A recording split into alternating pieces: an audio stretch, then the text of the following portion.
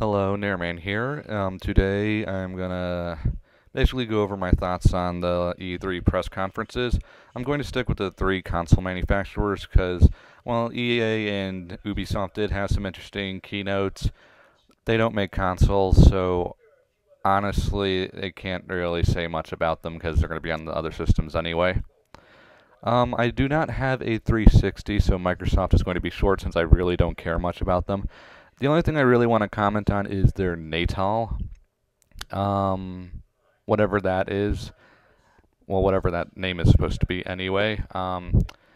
Basically, I think it's an okay idea, even though Sony did do this with the iToy last generation. And when you are stuck basically with a camera only, yeah, there's some real possibilities of things just going completely haywire. But from what I've seen, it looks like it actually works, which is, of course, the main thing about it. But since, like I said, I don't have a 360, so I'm not caring too much. But it looks like a neat idea if it actually works. I did like their oh, what's the little boy where you interact him like it with him in like in real life? I forget what that's called, but it seems like a pretty cool idea. But again, like all motion controllers, it all depends. It's all in theory, but whatever.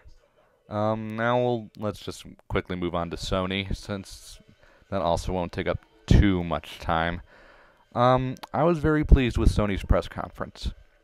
Very much so. The PSP Go, I still won't get. That's like I don't have a PSP, but it seems like a decent idea being download only with 16 gigabytes of RAM. Which it's sad how a handheld the size of basically my hand has more memory than the Wii, even with SD cards, unless you get like a really good SD card. But whatever. Um, PSP Go looks good. The MGS game for the PSP looks pretty good. Although like I said, I'm not gonna get one, so yeah, I'm probably not gonna play it. Let's see. Lots of good games coming down the pipe, I have to say. God of War 3 is going to kick ass. Did anyone else see the Assassin's Creed 2 trailer?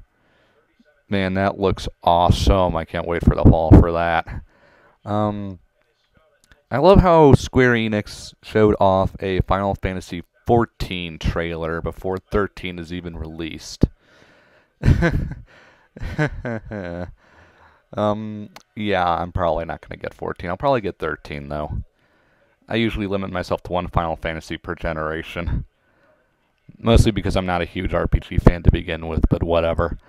Um, let's see, what else did Sony really go over? Lots more shows and stuff going to be on the PSN network, although I don't really use that much anyway, because I can torrent anything I want. But it's a good idea on their part. I'm obviously going to move on to their motion controller, which looks freaking awesome.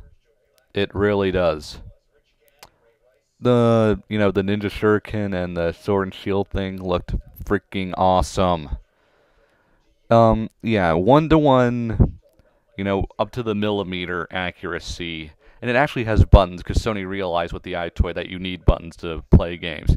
So true 1-to-1, did some demos where it would actually work in actual games. Yeah, Nintendo, please pay attention. This is how you, well, at least demo-wise, this is how you're supposed to do a motion controller. Obviously it's going to take a while for it to come out, but it has some real promise to it. I'm actually looking forward to that. I mean, they should do like a, next time they show it, they should do like a God of War tech demo where he's using like both the arms as like the blades, the blades of chaos, and flinging them all over the place. That would be fucking sweet. I can imagine how much fun that would be. Um, it looks pretty good. I really liked Sony's keynote because they gave me everything I was looking forward to. A steady stream of consistently good games. That's what they really needed to do.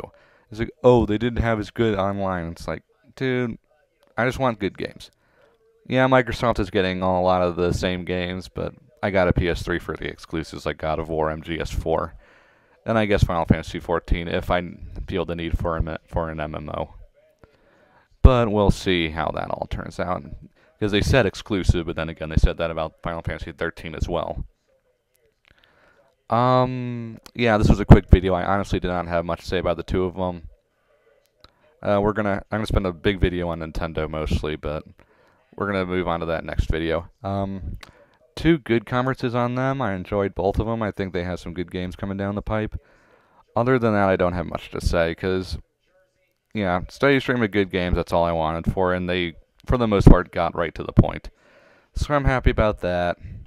Yeah, if you're watching this, yeah, this is probably a very boring video, but whatever. See you when I talk about Nintendo.